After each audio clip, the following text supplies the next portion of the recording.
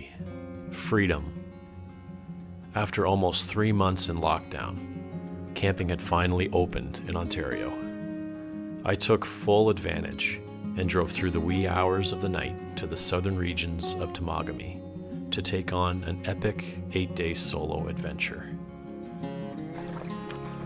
There was about 8 million mosquitoes at the put-in.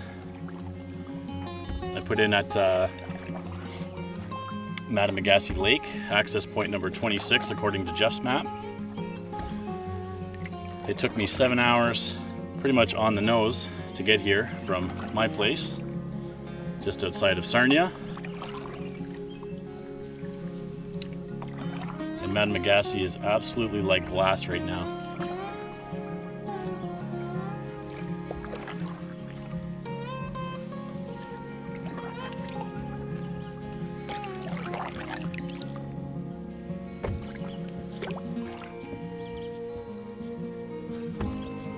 I left the launch at 8:30. We'll see how long it takes me to go up to the northwest arm of Temagami to my first portage.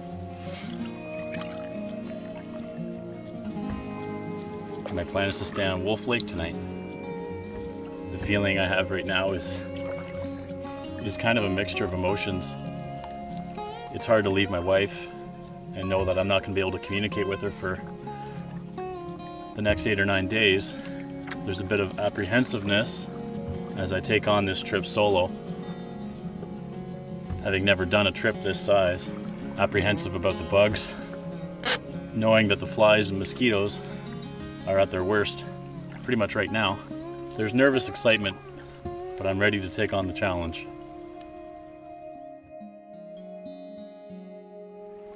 Oh, I see a sign on the left here, or something. Just over there. So I came up from Temagami there, the north arm. I was heading north. I came around here. I first went to the right. It looked like a portage trail there, and it was all blown in with deadfall.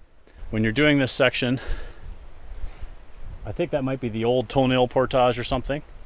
Anyways, that's on the right. This portage that I'm taking is on the left as you're heading north. All right, let's see how this works. The first portage of the trip. A simple but buggy 300-yard stroll through a cedar forest.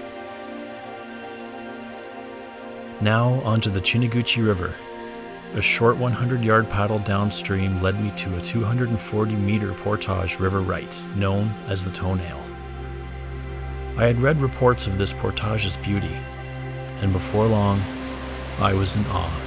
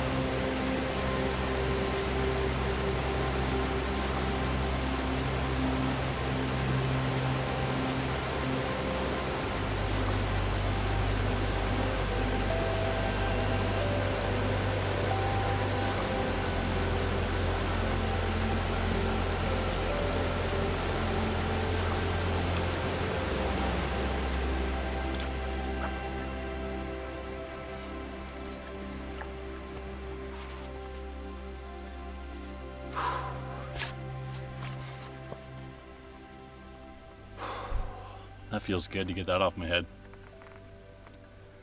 I think I'm just going to drift down Sylvester here. I got a bit of a tailwind just like I did down on Temagami. Sylvester is a beautiful lake, but it is a fish sanctuary, and it's very difficult to not fish here right now.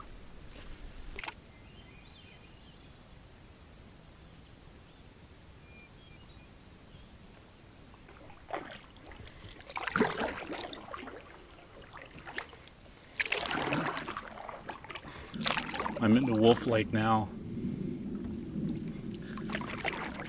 and it's just looking spectacular. It is really a spectacular lake. It's so beautiful. cliffs, the trees, calm water. It feels pristine even though I know it's a well-used lake.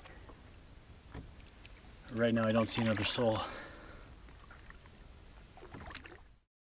I found a really nice site on the east side of Wolf. When you look at the map, at least the Ottertooth maps, and you look on the east side of Wolf, you'll see that there's 2 campsites on the east side. This one is the one that's to the south. So I'll take you for a tour. The only thing is it's quite a walk up to the campsite, but that's okay. It's a really nice trail. Good tent pad there. There's a couple good tent pads back there. There's a thunderbox back through there, which I already acquainted myself with and woke all the mosquitoes up. But the piece de resistance, fire pit, bench. But the beauty is just the view. I'm facing the west right now. My wife would be mad. But you're a good ways up and you got a beautiful view of Wolf Lake. I hope there's going to be a nice sunset tonight because I should be looking right at it. It is a beautiful, beautiful view here. Well, the bugs are relentlessly insane, but this is my setup. It's my little backpacking bug shelter. Give me enough room just to sit down, have a little gas stove, do my cooking in there, and maintain my sanity. It's supposed to rain tonight or tomorrow, so I have the tarp set up. And have my tent with the door just under the tarp so that when I get out in the morning I won't be soaking wet. Jeez. So update, I probably look terrible because I've probably been bit 1,000 times. I feel my back of my head all swollen up with a bunch of bites from mosquitoes. But it's a beautiful, beautiful evening and it's a beautiful, beautiful lake. Yeah, the bugs are horrendous. Ooh, yeah, they're still following me out here, but I was expecting that. I knew it'd be terrible. I just have to deal with it. That's camp behind me.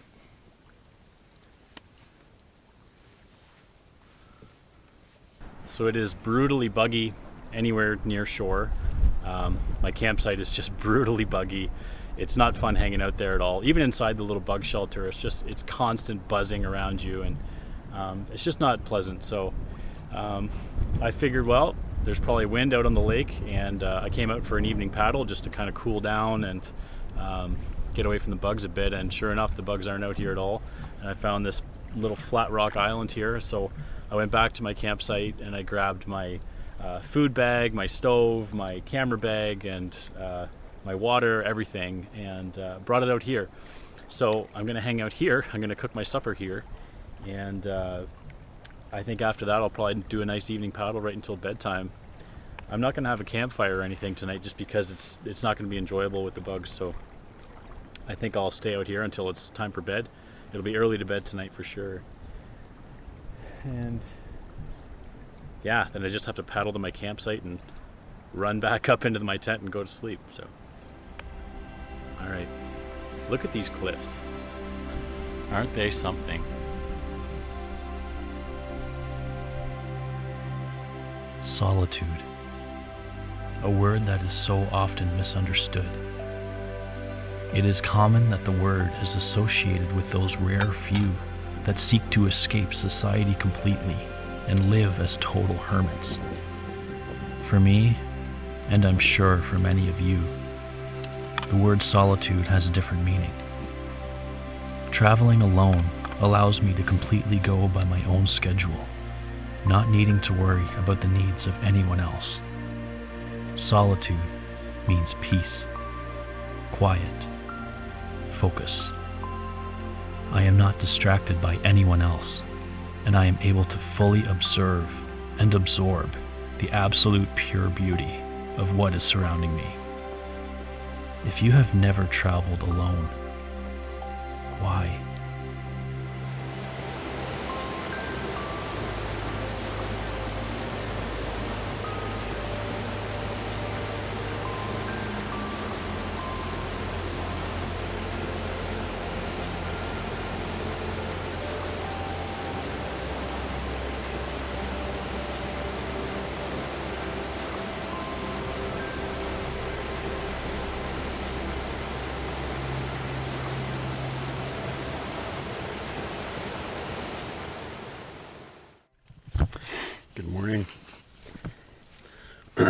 had a good sleep. I went to bed around 8, and then I woke up around 6:30. I feel like the swelling in my head's kind of gone down, which is good. But the only way I could enjoy a good cup of coffee and breakfast was inside the bug shelter this morning, so I did that. And I'm headed to Chiniguchi Lake today. I'm going to try and find an island site there, or a site that's on an exposed point where there's a lot of wind and exposure, you know, because I think it'll keep the bugs down. Anyways. Well, it looks like we're in for some nasty weather. The winds have kicked up. It's gone overcast and it's starting to cool down. I got about almost 16 kilometers to go before I reach the site I want to stay at. So I'm going to put on my rain gear. I'm going to put the waterproof case on just to play it safe. And put some miles on here.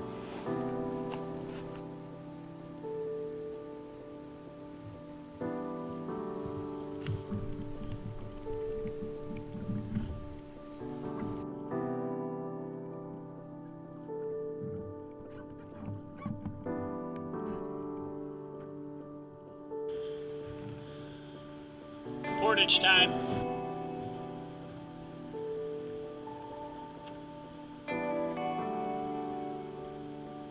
A short 160-meter portage started my day, leading me to the south end of picturesque Dudney Lake.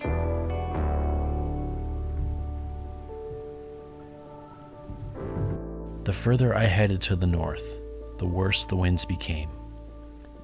As I slowly battled my way north, I noticed something on the eastern shore. The old towerman's cabin, still standing from the 1960s.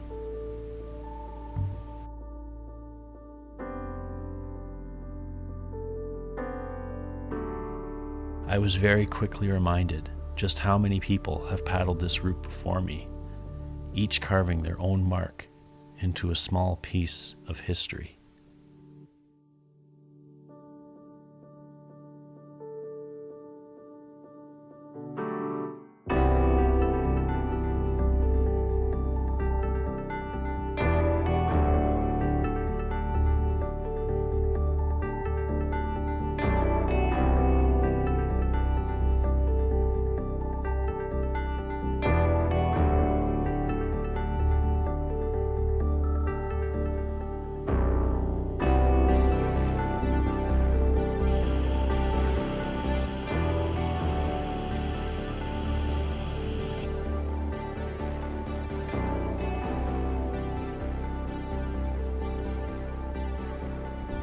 Well, that was Dudney Lake. I'm at the north end of Dudney. This is the 450 going into Southeast Bay or Southwest Bay, one of the two. The skies are opening up a bit, so I think the rain threat is past. The wind is what's the big thing. It's a north wind, and I have to head north through the bay and through Chiniguchi, so we'll see how far I can make it. So there's an island site in Southeast Bay, and if the winds are too bad, I'm gonna just stay there because it looks like it'll be a very exposed site. None of these little buggers flying around, hopefully. So we'll take it as it comes, but we got a 450 portage to do.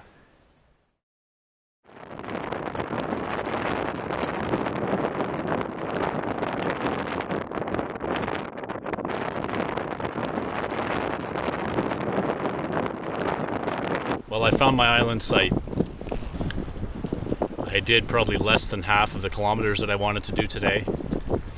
I wanted to get all the way up to the north end of Chiniguchi, and I'm still in Southeast Bay. But the paddling has been very, very difficult. Even just coming from that point that you see behind me to here, when a gust of wind would kick up, it'll just spin the boat right around, and it's very difficult to paddle. So I have no desire to paddle anymore today. The winds are just far too strong.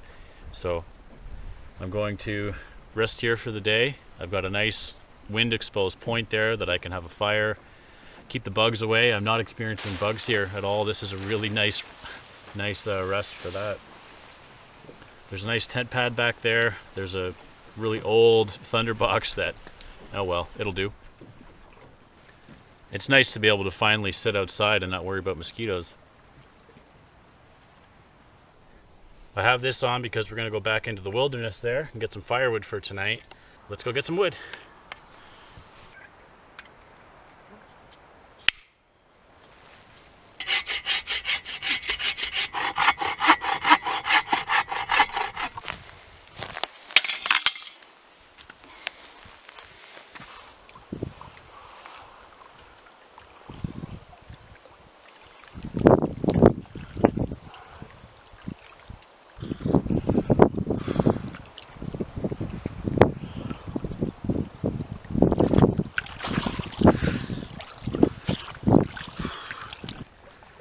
Feel like $1 million, I do.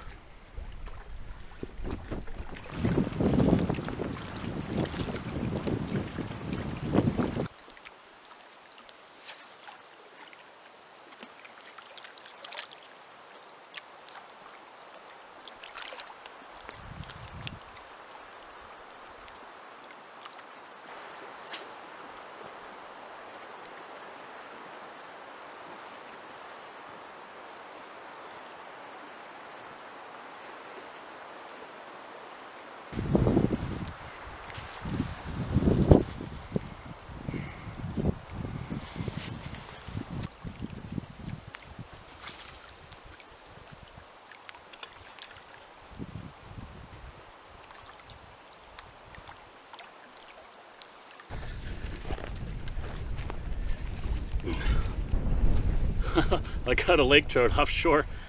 He's squirmy though. I gotta put him on a stringer, keep him in the water, and I might have him for supper.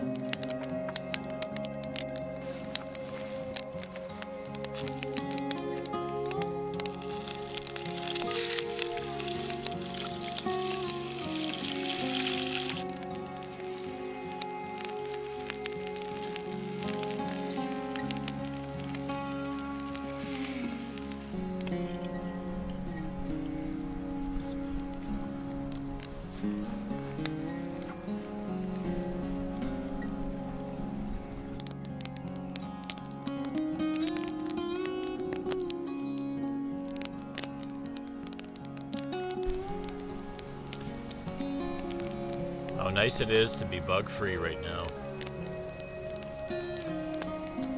For the rest of tonight, I'm just gonna chill out, watch the sunset, sit by the fire, sip some of the wine that I brought.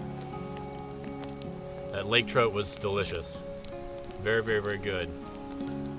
I hope to catch more and eat more of those on this trip, absolutely.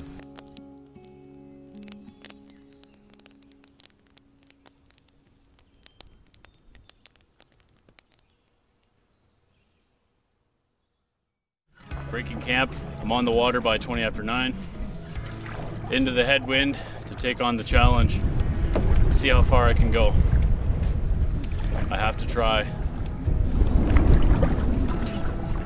And there are just thousands of flies and mosquitoes all around me. It's wild. But I round the corner onto the main part of McConnell, and look what I found. A whole big beautiful beach. It seemed like a sin to leave this place. It's so perfect.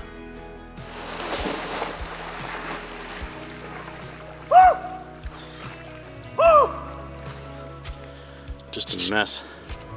I feel like I've got lots of energy to take on the possible portage from hell.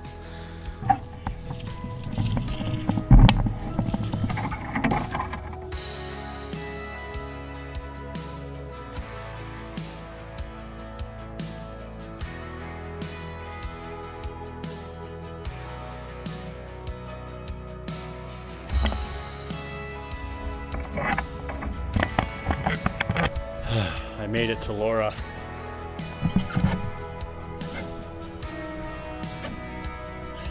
Well, hallelujah. It's 4 o'clock and I reached the south end of Evelyn Lake. Evelyn Lake is beautiful. It is a very, very beautiful lake. Well worth coming here.